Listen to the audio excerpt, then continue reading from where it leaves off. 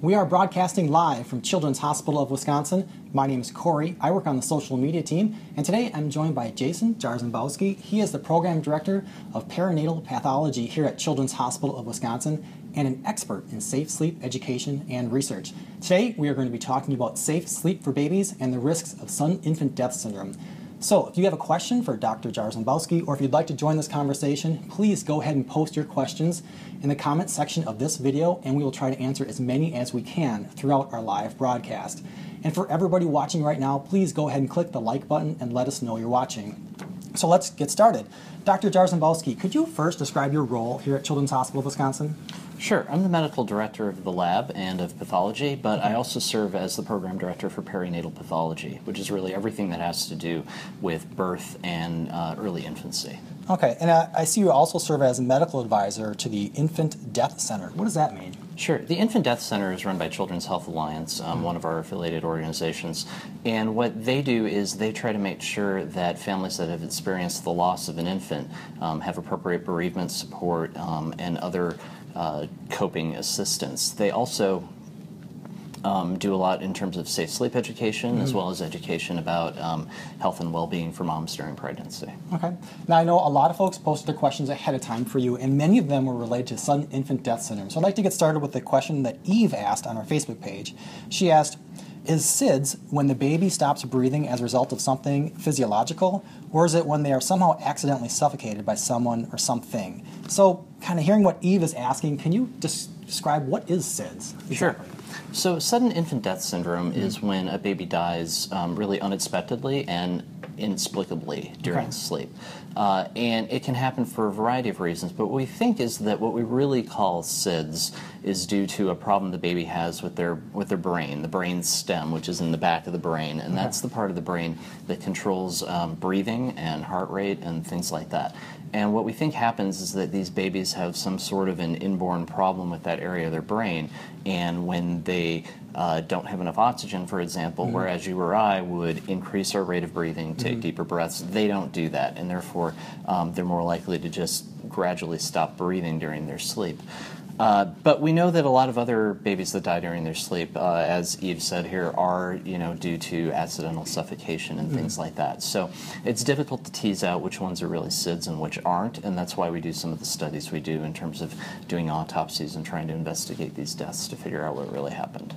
Now, I think for many parents, SIDS is probably their worst nightmare, right? This unknown or maybe unpreventable? Help me understand. Are there ways to prevent SIDS or steps you can take to reduce the risks of SIDS? Yeah, and so we know there are ways. So back in the 1990s, the Centers for Disease Control, one of our public health organizations, actually created the huge Back to Sleep campaign where we first started for the first time putting babies on their back to sleep every time.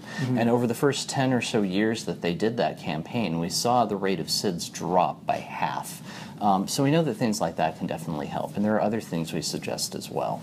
Okay. Well, it looks like we have some questions from our live audience. What do you got, Courtney? Yeah, so Becky asked, my son is over a year and keeps hitting his head on the crib bars during the night. Is it okay to put bumpers on his crib now that he's older? So that's a parental choice. What we recommend, the information we provide is really geared towards infants under a year of age. Once an infant's over a year of age and they're moving around enough to bump their head, they usually have enough motor control and really self-control during sleep that those things don't pose a problem. But it really depends on your baby, and I'd recommend you talk to your pediatrician about that. And then we just had one more that kind of goes off the crib bumper topic. Bumpers are discouraged, but what about mesh or like breathable ones? Yeah. So we actually we refrain from supporting any of that. We think it's better not to have either bumpers or mesh. They're all just things that the baby can get entangled in some way or another. So we discourage any of that. Recommend really an empty crib. Okay, well, let's talk about this empty crib and some of the safe sleep environment we want to create for babies. Many of us have heard the ABCs of safe sleep. What do you mean when we say the ABCs of safe sleep? Sure. So when we talk about the ABCs, we're talking about the baby being alone, alone, In a crib. So we want nothing else in there, no toys, no loose blankets, nothing like that. When we say B, back, so as I was saying before, baby should be put on their back for sleep. And then C is in a crib or in a pack and play. So it should be a surface designed for an infant to sleep. It shouldn't be an adult bed, it shouldn't be a couch, it shouldn't be anything like that. It should be a flat surface like a crib or a pack and play. And if you break those down, so alone, I know as a parent, there's this instinct to want to put something in the crib, like a stuffed animal or maybe a favorite blanket or something. And when we're talking about babies from 0 to 12 months old, you're saying there are risks associated with anything else in the crib. So what might a baby do that could present a risk to them? Sure, absolutely. So we've seen cases where babies can actually get blankets in their mouth or over their face and suffocate that way. Same with stuffed animals, loose hats, other things like that. That's why we recommend being completely empty. If they need a blanket, you can papoose them in the blanket or have a blanket tucked on 3 sides so that they can't get it up over their head. Okay, and so putting a baby on their back makes sense, right? I would imagine that at some times maybe a child might roll to their side, and wondering what should a parent do if you see their child wanting to roll to their side? Is it okay to just keep putting them on their back, or how does that work? Sure, and we've gotten questions from parents who have essentially spent the entire night getting up every 15 minutes to put their baby back on their back. The point is to keep the baby on their back when they don't have that motor control, to be able to move around at all. So likewise, if you put them on their stomach, they would stay on their stomach face down, but we put them on their back where they're safer. Once they start to grow and start getting closer to that year-old mark, they're able to move around. They can roll onto their side, that's fine. Once they can start rolling, we just let them roll, but just put them down on their back initially. So when a child is on their back, what risks are they avoiding in that scenario? So what we think can happen, which triggers SIDS and also can be a risk for accidental suffocation, is when the baby's on their side or on their stomach, their face is down into the bedding. And even an infant mattress is usually soft enough that, and their faces are, cute and squishy, but they can switch down into the mattress and they can actually get into a spot where they can't really breathe very well, and they form a pocket of air without oxygen that really gets a lot of carbon dioxide, and we think that can trigger SIDS. Okay. We have a question here from Rebecca who had asked, my son is 3 months old and will only sleep on his stomach. We spent 3 days and nights trying to get him to sleep on his back, and he would wake up immediately if we laid him on his back. What are the risks of SIDS if he continues to sleep on his stomach? So I guess this sounds like a parent who maybe wants to do the right thing but is finding it challenging or frustrating, right? Absolutely, right. And so I can certainly, I can connect with this person. My child was colicky for the first couple of years, and it's really miserable. But ultimately, you're doing the best thing for your kid by putting them on their back. Sometimes you need to transition them so that get them to go sleep somewhere else and then move them. And sometimes you need to use other soothing and coping mechanisms. And oftentimes pediatricians have some advice for this. Okay. But we definitely, recommend putting them on their back. Eventually, they're tired enough that they will fall asleep. Yeah. Of course, as a parent, you'll be tired too at that point. But so the C here is in a crib, and so you said in a crib or pack and play. So I would imagine the crib should have a mattress that's relatively firm, correct? And so is a pack and play just as safe as a crib? I mean, there are other options maybe, or? Yeah, a pack and play is just as safe as a crib. Okay. Again, it's a flat surface like that. You don't have loose bedding in there, and it's perfectly comfortable for the baby and perfectly safe. If you don't have a pack and play, I mean, that's where, even a cardboard box can do that sort of thing. You just need a flat place for them to sleep. And that's really all we recommend. Again, like you said, it needs to be a mattress designed for an infant, not an adult mattress, not a couch, nothing like that. Sure. We have a question here from Talia, who asked, the Fisher-Price Rock and Play was recommended to me to help my sweet boy with reflux sleep better. This product is marketed as a sleeper. Is there an increased risk of SIDS if baby sleeps in something like this instead of a bassinet? So actually there is, unfortunately. Okay. And we see babies who unfortunately have died in those so-called sleepers, who have died in bouncy chairs or those vibrating chairs, or even in car seats. Part of the problem there is even though you've got them in a spot where they can't roll over onto their stomach, it doesn't have the neck support, and they can actually flop forward and cut off their airway that way because they don't have the net strength to pull their head back up. Okay. So while some of those things can be really useful, as I said before, for getting your baby to sleep, or putting them in a safe place while they're awake, we don't recommend them for sleeping. Okay. For everybody listening right now on Facebook, please go ahead and click the like button and show us that you're listening. We'd really appreciate that. It looks like we have another question from our Facebook fans. Yes, so Aaron asked, sounds like we're talking about a new product. Is the new Resty a safe back-to-sleep option? Are you familiar with that product at all? R-E-S-T-E. I'm actually not familiar with that product, so I can't really comment on that. I can tell you that both the federal government and the American Academy of Pediatrics routinely look at products, and there's nothing that they've endorsed in terms of keeping babies safe, whether that's a special sleeper, whether that's a monitor of some sort. They don't recommend any of those. They really just recommend a simple crib or pack and play. One thing we talked about a little bit earlier in the broadcast with bumpers or mesh along the side, and just help us understand what the risk is for a child. Is it that they would roll to their side and press their face against it? Is it they would swallow something? Yeah, so with bumpers and mesh, it's usually that their face gets pressed up against the side. So even though the baby isn't able to roll, they can still kind of squirm on their way over, and they get their face up against the bumper or that mesh and can suffocate that way, unfortunately. So I'd imagine parents are imagining perhaps that their child's foot or leg will get caught in there, and they're imagining that risk, but really the risk of suffocation against that crib bumper or mesh is much higher than probably anything else, right? What about what a baby should wear to sleep?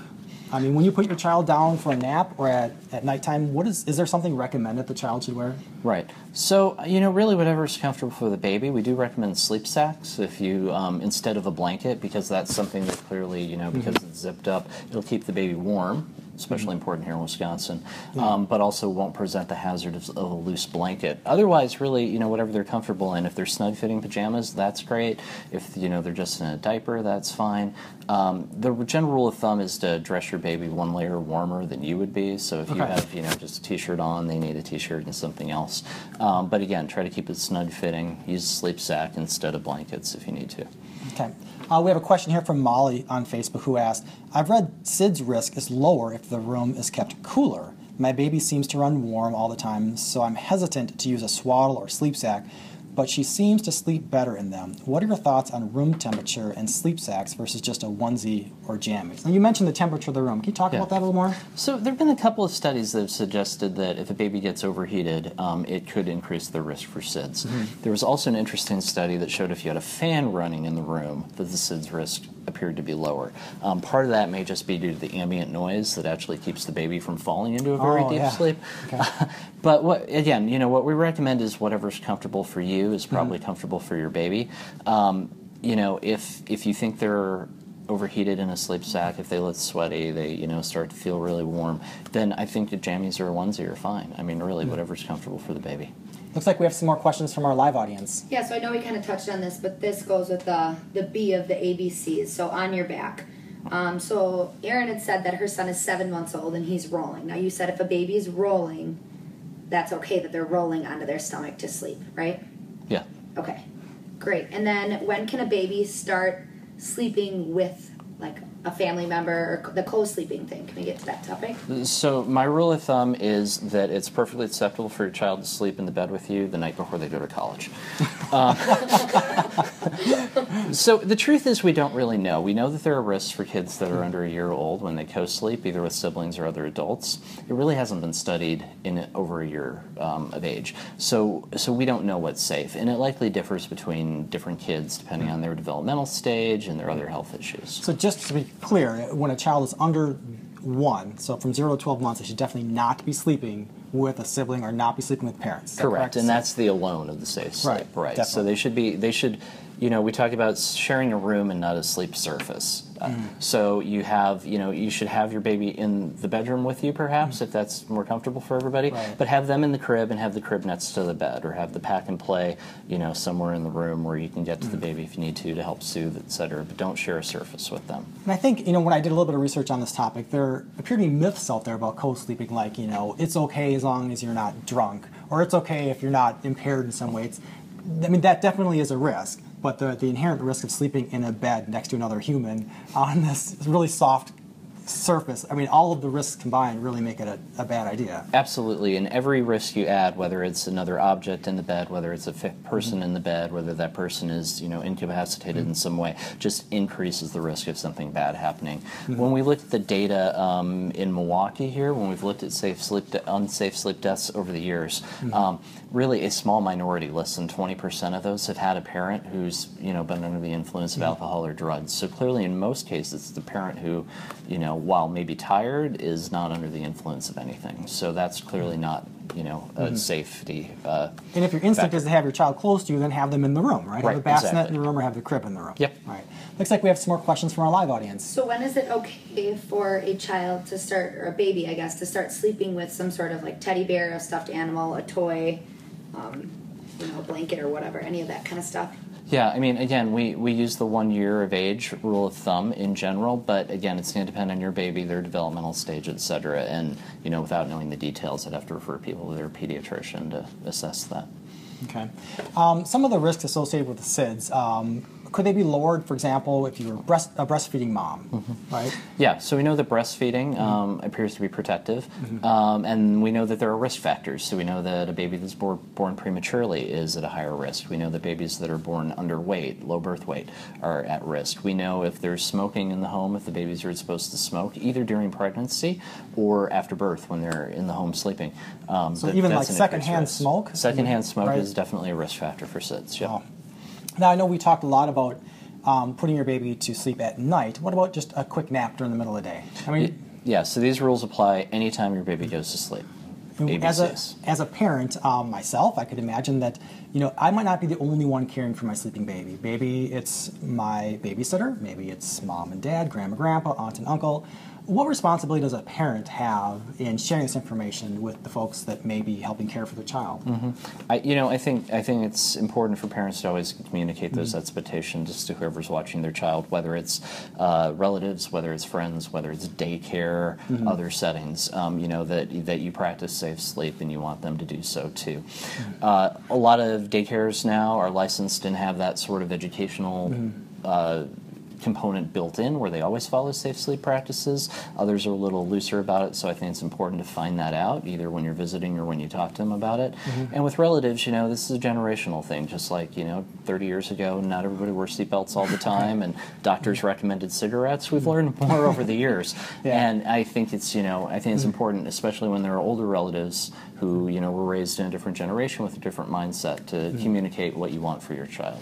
Looks like we have some more questions from our live audience. Yeah, so is there any information or, facts that you can provide on the sleep monitor devices? Is there anything that any of that would have to do with SIDS? So, there are sleep monitors out on the market that are supposed to help you, notify you if your baby stops breathing or something changes. And those have been tested and found not to reduce the risk of SIDS. What they do is they increase parental anxiety because they go off a lot, etc. So unless your baby has a specific health condition and, for example, got sent home from the hospital with a specific monitor, otherwise we don't recommend those at all, and neither do most of the major organizations. And then we also had the question, till what age can we stop worrying about SIDS? It's called the infant death syndrome, but what age is that we can really stop? Yeah, so if you look at SIDS, really 99% of it or so occurs before 1 year of age. And most of it really occurs in about the 4 to 8 month range. So it's really in the middle of that first year. So again, that 1 year point is partly magical because that's what we've used as a data point, but it really seems that by a year of age they've outgrown those whatever risk factors are in their brain. Okay. Now, if parents continue to have questions about safe sleep or SIDS, what should they do? Who should they reach out to? So I think the best bet is to talk to your pediatrician about it. They'll have all that information. Okay. Any final thoughts for our fans today? I just encourage everybody to do what's best for your kid and practice the ABCs of safe sleep. Try to breastfeed and not smoke. Right. And if anybody's curious to learn more about Children's Hospital of Wisconsin, you can visit our website at chw.org. Thank you so much.